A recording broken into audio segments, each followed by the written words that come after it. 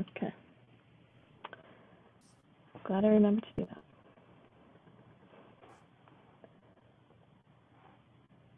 So we go about 1 minute after the hour, Shelley? Are you ready to kick off? Yeah, we can do that. We just have some people joining right now. Welcome to QASIG. We're going to be getting started in just a moment.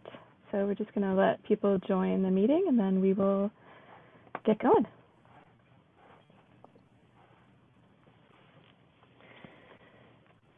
Very happy to have Ben Berry tonight with us. He has a lot to show us, so it's going to be interesting. Yeah, I think most of the people on here are pretty familiar with the format. You know, it was interesting for us to go from in-house. Sorry, guys, we don't have pizza and beer for you tonight. But right. What's really kind of great about the new format is we're able to bring folks in that aren't necessarily in Seattle, and we don't need to bring them into town. So that's great. I think most of the folks on this call are familiar with the format. So we will go through the presentation. And everybody will be on mute during the duration of the presentation. And then at the end, we'll have an opportunity to do questions and answers, and you can type your questions into chat. You could raise your hand. We could go live mic if you'd like to do that as well. But there'll be plenty of time. I think we're going to run probably 20, 25 minutes with the presentation that Ben has prepared for us tonight. And then we'll have lots of time at the end for follow-up if you have questions. So have to admit, I cheated. I looked at this earlier, and this is pretty fascinating. I think you guys are going to like this. And with that, I'd like to introduce Ben Berry, who's the CEO of AirShip Technologies Group. And he's going to do a presentation for us, and then he will be live to answer questions for us at the end. Hello, everyone, and it's great to be here tonight. I'm really looking forward to delivering on the presentation and taking questions at the end. Hope everyone's doing well. Okay, and so I'm going to start this video presentation, and then at the end, Ben is going to answer questions. So bear with me while I get this loaded.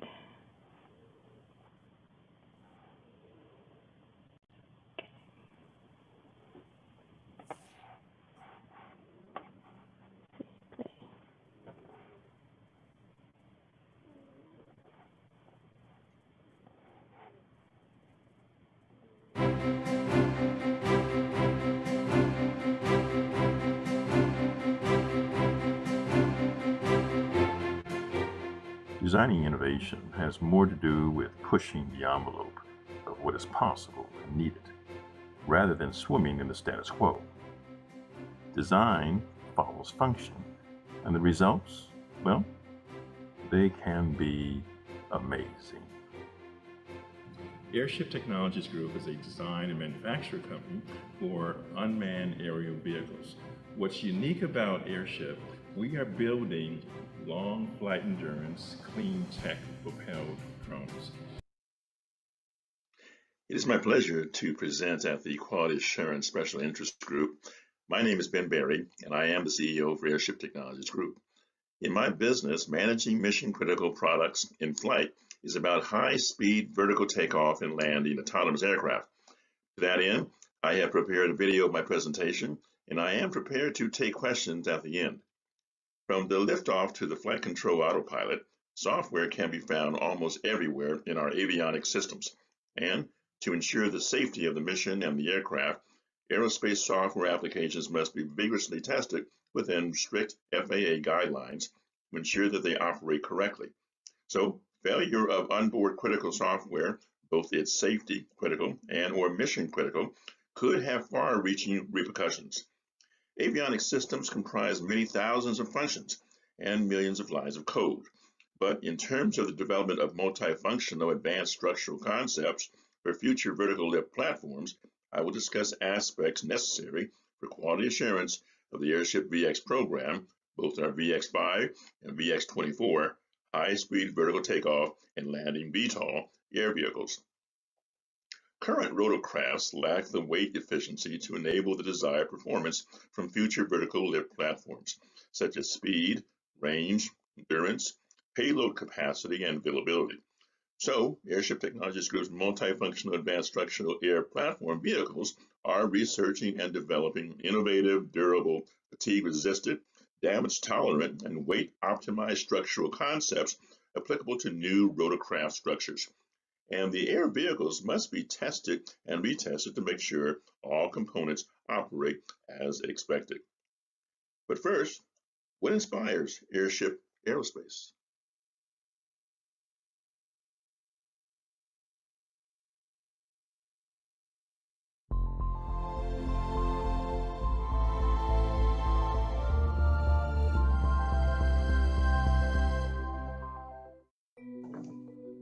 I work at the Skunk Works, and it's got a legacy of doing the things that people don't think can be done.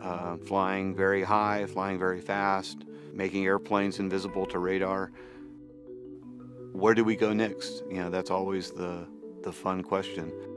Right now our airplane designs are very reductionist. We have fuel over here. We have the cockpit. We have the engine. They're all separate parts. What if we could integrate those parts together in a holistic manner? Can we do things like embed the carbon nanotubes to make conductive structure so that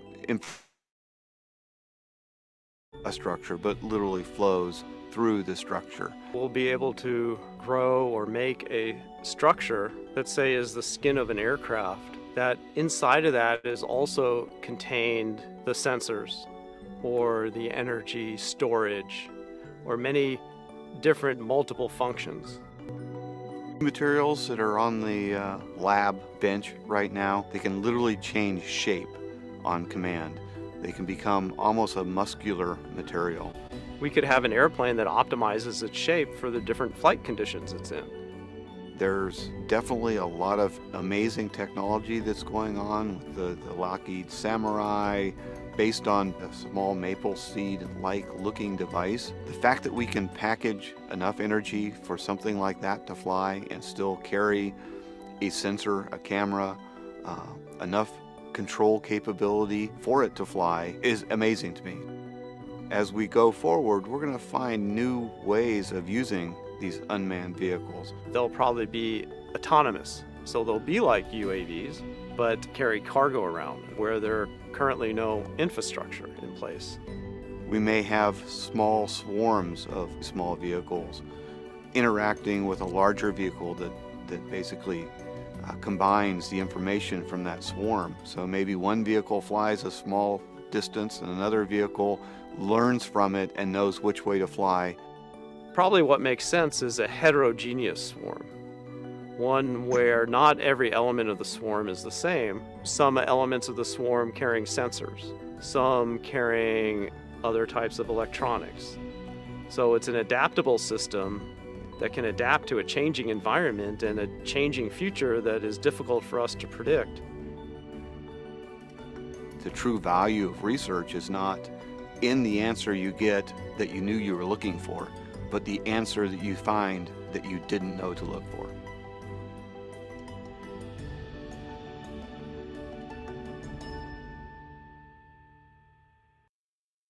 AirShip incorporates structural integrity to optimize the AirShip VX air vehicle. Our R&D inspires technology design aspects and quantifies the benefits of an innovative air vehicle baseline for use in scalable airframes for multifunctional use cases.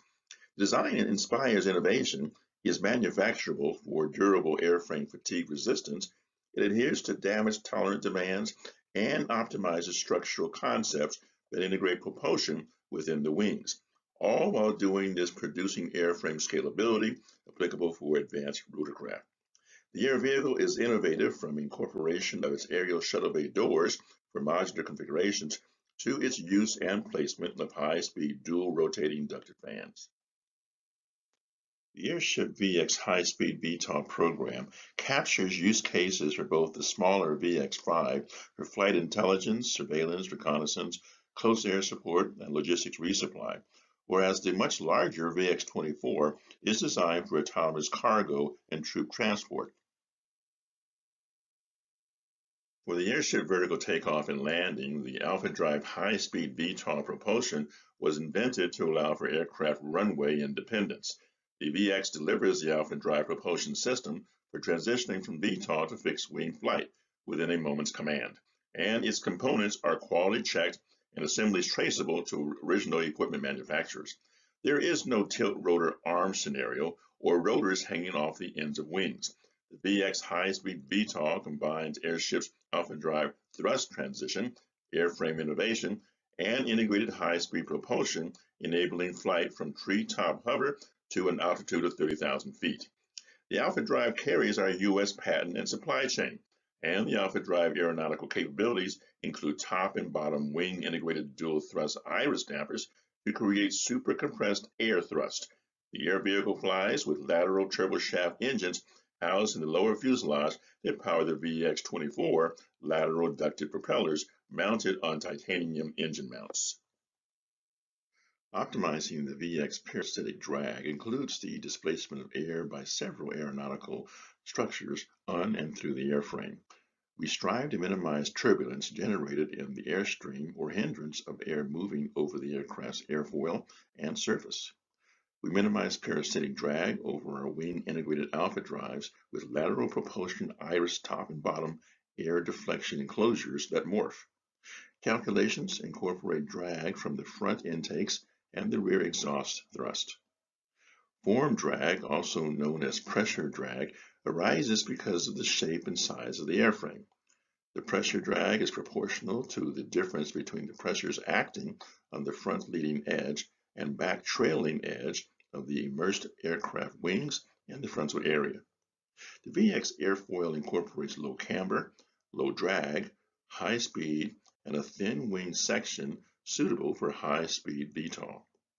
We've integrated propulsion within the wings for VTOL and forward flight as the Alpha Drive irises open and close, and the integrated wing shape is optimized for both conditions of flight. The VX research, development, and quality testing includes the three types of parasitic drag: form drag, interference drag, and skin friction drag, plus the payload weight. When weight is increased in or on the VX air vehicle, the aircraft needs to fly at a higher angle of attack to produce more lift, opposing the aircraft's increase in weight. This increases both the induced drag created by the wings and the overall parasitic drag on the aircraft. Flight optimization quality assurance is needed to reduce the effects of several factors such as add-on weight, non-primary weight from mission enablers, and contributions achieved through the VX multifunctional structure. Further consideration is given to embedded components, application of composites, smart or adaptive structures for morphing alpha drives, and a thorough understanding of variability effects on the VX air platform structural response. In general, parasitic drag is caused by form resistance due to shape, skin friction, interference, and all other elements that are not contributing to lift. Induced drag is created as a result of the generation of lift. Total drag on the aircraft is made up of parasitic drag and lift-induced drag. For structural efficiency, the AIRSHIP VX achieves a low structural weight by creating large decreases in aircraft gross weight and size made possible by conscientious weight savings in the air vehicle structural design and lightweight but strong 3D manufacturing materials. A review of the variables in the VX aircraft design and construction affect the weight of the structure. The review is made chiefly to emphasize the close interplay in project work between the structural and aerodynamic effects of MOSA, known as Modular Open Systems Approach Layout Configurations. Using MOSA principles and paired with the VX's wide area of shuttle bay doors, the VX design provides for ease of upgrade and interchangeability to meet diverse and competitive autonomous air vehicle missions. The VX employs a ram air intake design using dynamic air pressure created by air vehicle motion to increase the static air pressure inside the alpha drives. Propelling nozzles convert internal energy of the alpha drive into a propulsive high-speed force. Two tail-mounted electric turbofans magnify the VX velocity and acceleration to jet speed. Comparative structural design efficiency is concluded via weight prediction formulae as presented by the means of the VX structural design efficiencies of different onboard configurations. Structural efficiency includes improvement in specific load capability per pound of component structure, contributions achieved through structural concepts, load prediction, static or dynamic stress analysis, and embedded sensors. The purpose of structural integrity verification is to ensure compliance with the structural design criteria. Structural integrity verification is used to verify that air vehicle load paths and stresses are as predicted and eliminates the possibility of poor structural design details to alleviate and prevent, where possible, future maintenance difficulties. Component development efforts reduces the time required to design, fabricate, test, and evaluate the AIRSHIP VX. The work breakdown structure, known as WBS, includes the development of a virtual prototype, virtual testing, modeling, and simulation, design of flight maneuvers, building block approach systems of systems, and probabilistic failure analysis. AIRSHIP identifies software component traceability testing as key to the integrity of the AIRSHIP VX program to establish, evaluate, and substantiate sustainable component integrity. Software component traceability testing also includes airborne systems traceability testing, operational environment quality testing, and satellite communication software testing. There are 920 manufacturing segments with thousands of assemblies and components and subcomponents to manufacture and test the VX-24. VX airborne systems such as flight controls, avionics, and engine control are typical examples of safety-critical real-time systems. These systems are extremely software-intensive and complex. The VX operates in environments with diverse ranges of temperature, humidity, air pressure, vibration, and movement, and are subject to the effects of age, maintenance, and weather. Typical characteristics required of such systems are reliability, fault tolerance, and deterministic timing guarantees. The construction and maintenance of the VX involves a variety of products, including wide bandwidth amplifiers, high voltage connectors, electromagnetic interference EMI filters, hybrid gas to electric converters, laser rangefinder receivers, onboard computers, lighting, communication systems, and solid-state serial bus interfaces. These products, along with parts and supporting equipment and subsystems, are designed and manufactured by dozens of companies and different specialties. One thing all of these suppliers must have in common is a concern for quality and compliance, and to satisfy quality requirements of the U.S. Department of Defense, the DoD, the National Aeronautics and Space Administration, NASA, and the U.S. Federation Aviation Administration, the FAA. Suppliers to the VX program must be able to trace all components of a failing part back to its origin. To do this, they ultimately hold suppliers accountable for providing reliable products. Suppliers must have the ancestry of those components on file.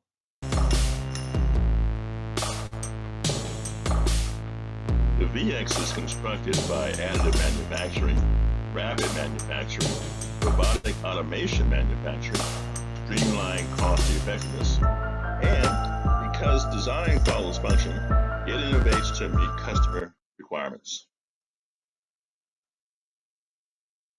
AIRSHIP uses software failure mode and effects analysis as a technique to identify potential software design or deep dive process problems. The method examines causal relationship and effects of lower level failures on aircraft components and systems. There are 4 ways to measure the impact of a software failure mode. Step 1. Identify potential software failures and effects by analyzing the functional requirements and their effects to identify all failure modes. Step 2. Determine severity. Severity is the seriousness of failure consequences. Step 3. Gauge likelihood of the failure occurrence. And finally, step 4. Detect a failure. For software failure, detention, and accommodation, we test and optimize the VX variable pitch propeller blades. The VX's variable pitch lateral propellers are controlled wirelessly by the autopilot and can adjust blade pitch during flight. For VTOL, propeller blade pitch is positioned for lift. For full throttle forward flight, the alpha drive top and bottom iris is closed, and the internal blade pitch changes from maximum lift capacity to maximum contained air compression for intake to exhaust high-speed thrust. The blade angle adjusts to the optimum value for the phase of flight, be it takeoff and landing, full throttle climb, cruise, or even hover. Considering the VX alpha drive thrust of the VX-5 or the combined thrust of the VX-24 alpha drive and rear-mounted turbofans, there is more than enough propulsion accommodated. Software communications architecture, the Flight Command Center provides reliable operation of communication systems, navigation equipment, and radar detection systems. The radio frequency interference between systems must be managed through design, system integration, and testing. Adhering to compliance standards for radio frequency systems is a legal requirement for authorization to operate an air vehicle. The certification bodies like the U.S. Federal Aviation Administration and the European Aviation Safety Agency stick to software considerations related to DO-178C set out in the certification program. The guidelines for airborne systems and equipment is the approval process for software-based aerospace systems. The guideline works to ascertain that critical and operational software involved in airborne systems are operating as desired and are not a threat to safety. Therefore, investing in a reliable and independent quality assurance service provider to conduct proper safety compliance testing is essential to ensure avionics systems operation and security. In summary, even though test automation is a common and well-known way to reduce software testing workload, mathematical modeling has become another remedy. The AIRSHIP VX program expects to employ a model-based approach and fuzz testing technology, where a simulation is created to show precisely how an aircraft will behave when a certain software is installed into the system. Fuzz testing is the process of bombarding the software system of the aircraft with random data to try and find its breaking point. As you can imagine, software encapsulates the aviation sector more than you might realize. It is no surprise that testing has become such an indispensable part of the industry. However, the process can be problematic given both the complication and volume of data to be dealt with. With more and more progress in testing, we at AirShip Aerospace have to be on our toes to keep up with the requirements of the various systems we've discussed and our relevant solutions to make progress and survive in a rapidly changing global environment.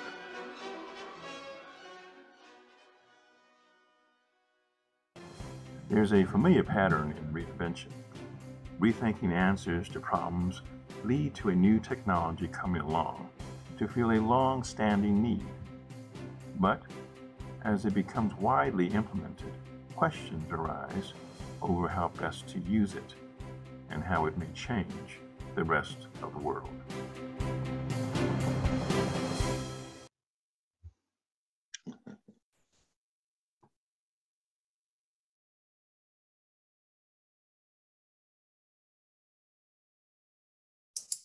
I think at the end of that was just perfect, Ben. So we're open for questions now. Please feel free to raise your hand or just type them into the Q&A or chat, and we will field them as they come in. We kind of started on this with this question that I had for you prior to the presentation, Ben, and I'm just really curious still about transition from vertical to horizontal flight and the irises closing and how that happens. Can you speak to that at all? Well, during the transition from vertical liftoff and forward flight, it really is a balancing in terms of our autopilot, in terms of thrust that we exert with the lateral and front dual rotating blades, so that once you're up, those blades begin to wirelessly change the angle from a lifting angle to more of a compression. And simultaneous to the compression of that, we're beginning to close or morph the irises, both the top and bottom, so that you're now exerting pressure out the rear exhaust as you are extinguishing the vertical nature of the lift. It's really a balancing in our algorithms. Mm-hmm. You know, because you're so heavily dependent on the fly-by-wire aspects, you mentioned radio interference. What do you do to minimize the radio interference to be in compliance? Well, in terms of the interference, we can shield the airframe itself in strategic locations where we have our electronics.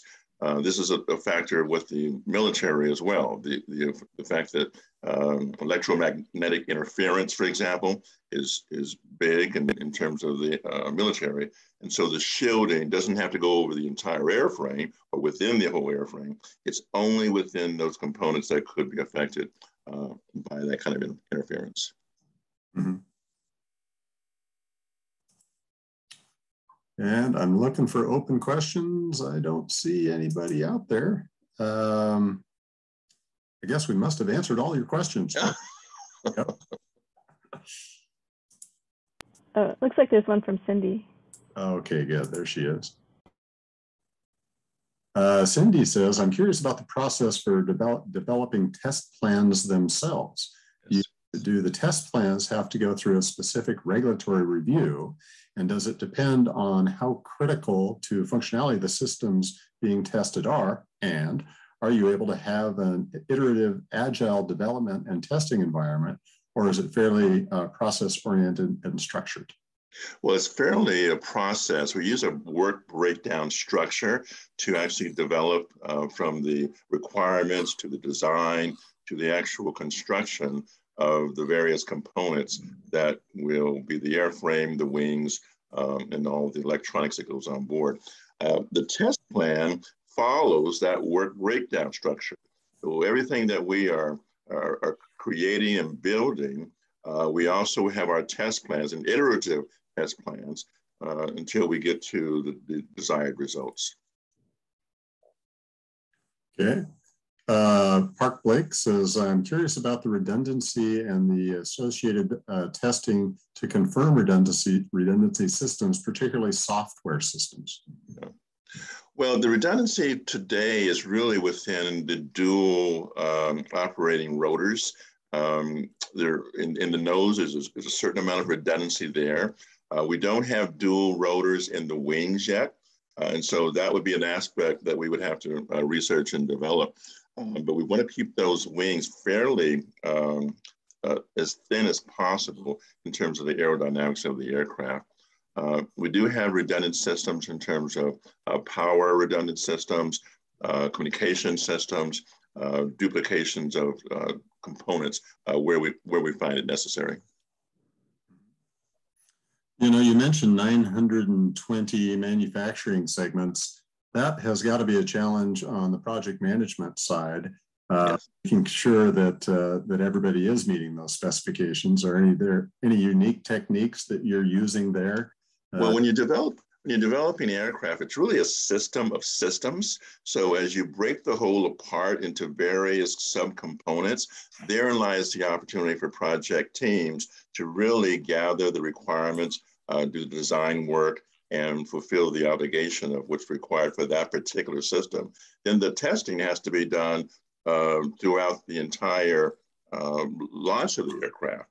And we typically don't launch the aircraft vertically until we do simulations on software so that we can kind of prove the calculus ahead of time. So we kind of predict the probability of success.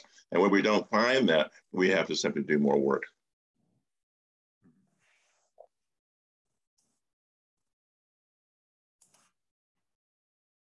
Okay. We'll give everybody just a second to see if anybody has any other questions for you, Ben. And you might have covered it. So as we always do, we will, oh, here we go. Let me pull you up here.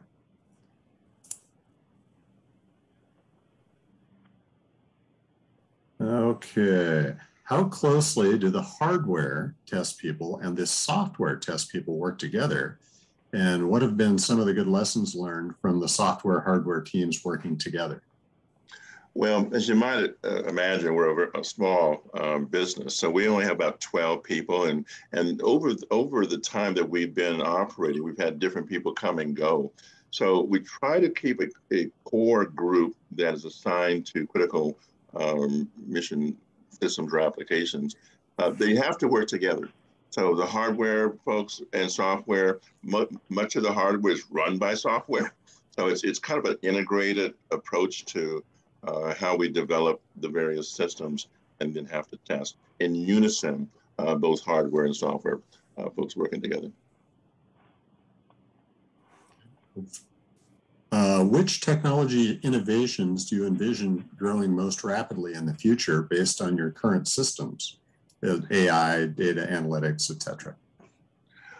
Well, I think if we were talking use cases, primarily what we're developing is more for a military use case or first responder use case.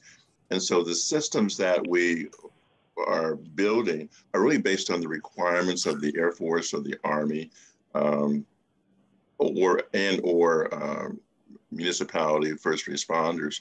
So we tend to look at those requirements and fit those requirements, fit the aircraft to the requirements of a system. For example, the VX-24 was actually developed for a development contract for the U.S. Air Force called AFWERX. There were some 316 firms that went in to the bid on that. We were in that top 10, top 8. We didn't land the contract for that development work, but it's really dependent on the requirements of what the customers are asking for. They're also looking for what is the art of the possibility, because if it's the same thing they have today, they can simply go and buy that. But in fact, our aircraft really had to have innovation around the capabilities, around the kinds of test programs that we were going to bring to bear to the solution.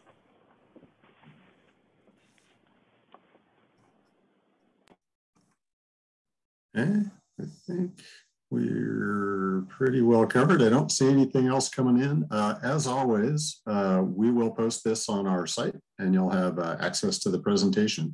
If anybody does have any follow-up questions, please forward those to us and we'll get them to Ben.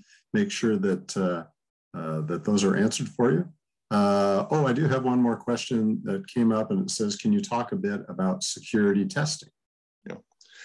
Security testing for us is more about encryption of our applications and systems, especially for the kind of customer. They have their own military encryption software that is required as a part of the requirements. So that's what we would be using for any particular customer. All right. Well, really appreciate the presentation and all the information, and look forward to seeing these things. Well, it's like all the other applications, right? Like the GPS or anything, it starts out with the military and then they realize how many other applications are possible with this. So thanks again for joining us tonight, Ben, and appreciate the presentation. All right. Thanks, everybody. Thank you so much, Ben. All right, take care. Have a great night. Thank you.